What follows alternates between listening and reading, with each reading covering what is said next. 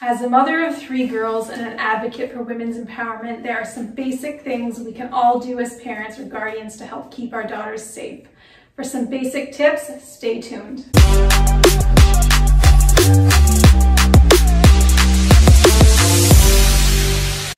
Welcome back. In today's video, we will cover some basic things all parents or guardians out there can do to help keep your daughters a little safer, aware, and confident.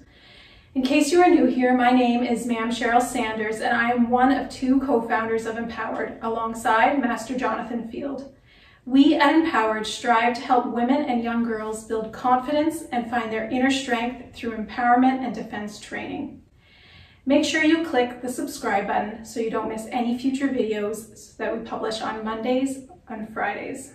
Now let's get to it.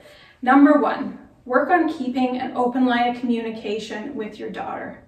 This can be difficult or sometimes overlooked, as we all know how chaotic and scheduled life can get. Set time aside regularly to check in with your kids.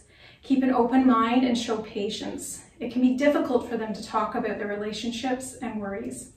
Sometimes chatting while out for a walk, cooking, working outside, or doing something where they're engaged can sometimes help them open up if you sense something may be troubling them. Number 2, you should encourage your daughter to be physically active and stay fit, regardless of their current fitness level. Allow them to try new sports, groups, and fitness programs. This allows them to build confidence and inner strength. Number 3, encourage them to learn self-defense through self-defense workshops or a martial arts program at a reputable school. This can be a fun activity for both you and her to enjoy. I've trained alongside many families, including my own. It can be a bonding experience and make relationships stronger. Learning self-defense or martial art will build confidence that will follow your child throughout their life. Before we get to number 4, make sure to leave a comment below and let us know if you are liking these videos and what topics you want us to cover next.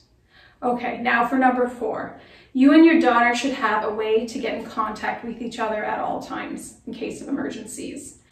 If your daughter carries a smartphone, be sure she has your cell number, work, home, and an alternate contact number saved.